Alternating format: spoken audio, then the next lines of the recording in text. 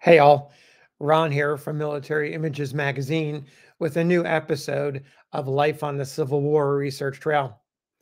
In his 1875 memoirs, General William Tecumseh Sherman shared his thoughts about the organization and the composition of the wartime U.S. Army and why it was so successful and also why there were some challenges. As I was reading it, I imagine his words would be appropriate today for a keynote speech to a graduating class of West Point cadets, or a gathering of veterans, or an assembly of everyday Americans seeking to better understand just how the Army works, at least in the 19th century.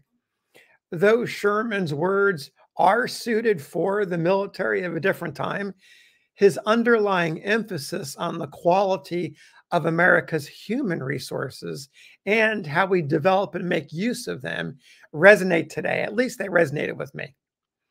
One of the lines that stuck with me is this one, quote, "Some of our best corps and division generals, as well as staff officers, were from civil life," end quote. It makes more sense when you hear the full passage. So let me read this to you from Sherman's 1875 memoir, where he gives us his thoughts about the Army. So it starts out almost like a lecture.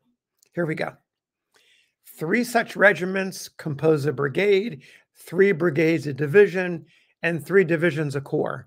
Then, by allowing to an infantry corps a brigade of cavalry and 6 batteries of field artillery, we would have an efficient corps d'armée of 30,000 men, whose organization would be simple and most efficient, and whose strength should never be allowed to fall below 25,000 men.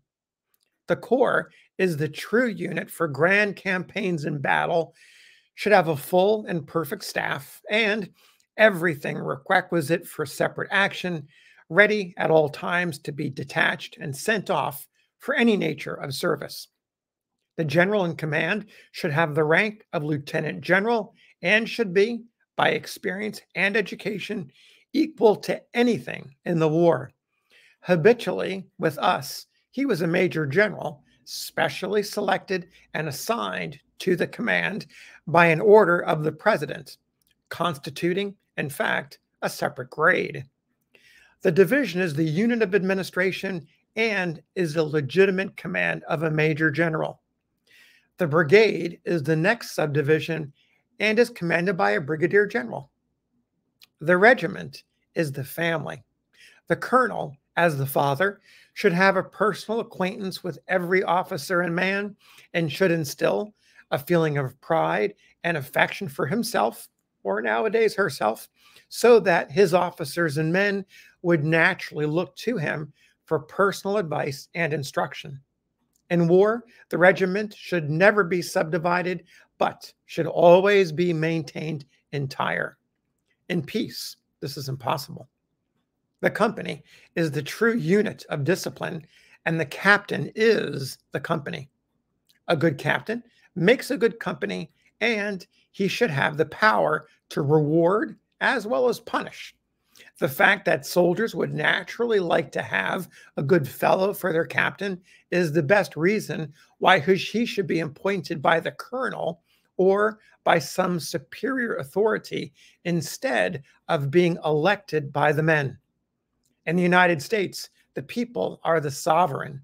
All power originally proceeds from them, and therefore the election of officers by the men is the common rule.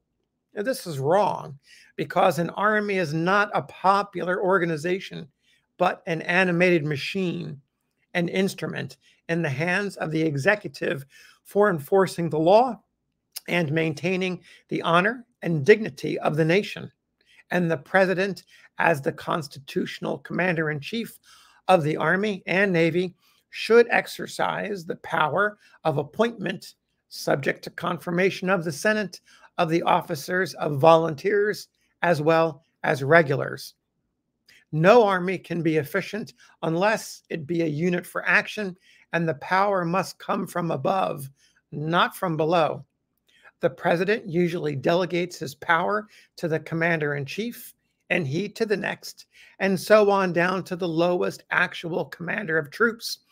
However small the detachment, no matter how troops come together, when once united, the highest officer in rank is held responsible and should be consequently armed with the fullest power of the executive, subject only to law and existing orders.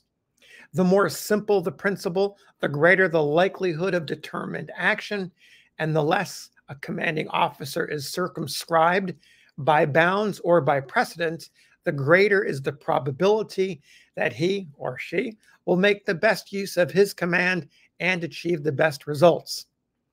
The regular Army and the military academy at West Point have in the past provided, and doubtless will in the future, provided the ample supply of good officers for future wars, but should their numbers be insufficient, we can always safely rely on the great number of young men of education and force of character throughout the country to supplement them.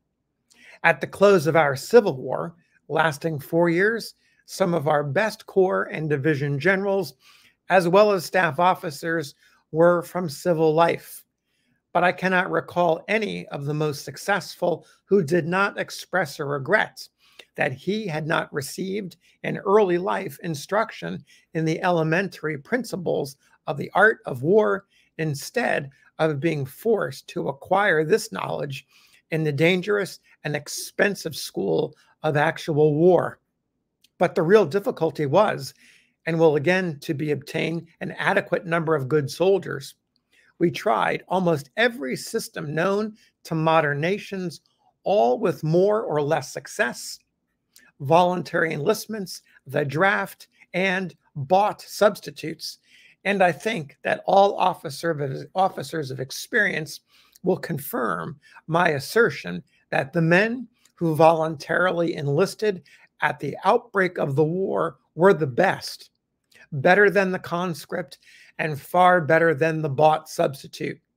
When a regiment is once organized in a state and mustered into the service of the United States, the officers and men become subject to the same laws of discipline and government as the regular troops. They are, in no sense, militia, but compose a part of the Army of the United States, only retain their state title for convenience, and yet may be principally recruited from the neighborhood of their original organization. So there you have Sherman's thoughts in his reflections in his 1875 memoir about the U.S. Army, the recruits, the officers, the raw human resources that we have in America, and the fact that an army is not necessarily a popular sovereign. It's not a popular democracy. It's not a sovereign controlled by the people. It has to go from the top down, not the top up. So thanks for listening. We'll see you on the next episode of Life on the Civil War Research Trail.